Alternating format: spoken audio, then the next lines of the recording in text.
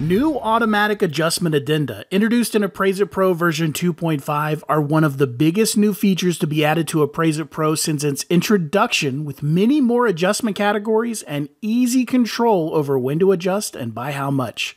In this video, we're going to take a look at the new adjustments and how automatic adjustments work in general. If you open a new blank report or an existing custom template, there will be automatic adjustment addenda contained in your report. If this is an older template or report, the old adjustment addenda will be included in a view-only mode and listed as obsolete. Any of the adjustments from the older adjustment addenda will be copied into the new adjustment addenda if possible. The new adjustment addenda will be listed with a padlock icon next to them to indicate they are required in the report and can't be removed unless their corresponding comp or listing addenda are removed. In the new and expanded adjustment addenda, you can set up automatic adjustments by filling in values for the corresponding comp or listing category. For this demonstration, we're going to use the gross living area automatic adjustment. We'll set up an adjustment of $60 per square foot, turn it on, and then set a threshold of $500.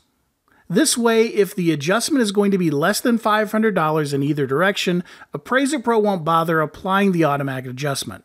We could also do this as a percentage if we wanted to. The excellent, good, average, fair, and poor condition checkboxes can be used to set up predefined values in a template, allowing you to, with the check of a box, use that value in the adjustment addenda field. So for instance, if I had used these values set up in the condition checkboxes, I could check the box for average and copy its value into the GLA adjustment field. Now that we've set up a demo automatic adjustment, let's see it in action. For the subject, we'll enter a GLA of 2,000 square feet. And for Comp 1, we'll enter a GLA of 2,100. An adjustment of negative 6,000 will be made for us automatically. Similarly, if we enter a GLA of 1,900 for Comp 2, an adjustment of positive 6,000 will be made. As you can see, these new automatic adjustment addenda have a lot more automatic adjustment categories. If you're new to automatic adjustments, try out the new addenda and then save any adjustments you make to a template so they're ready to go the next time you start a report.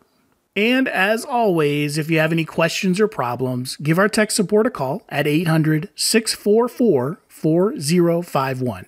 If you don't yet have Appraise-It Pro, remember it's included free to those on the Appraise-It subscription plan.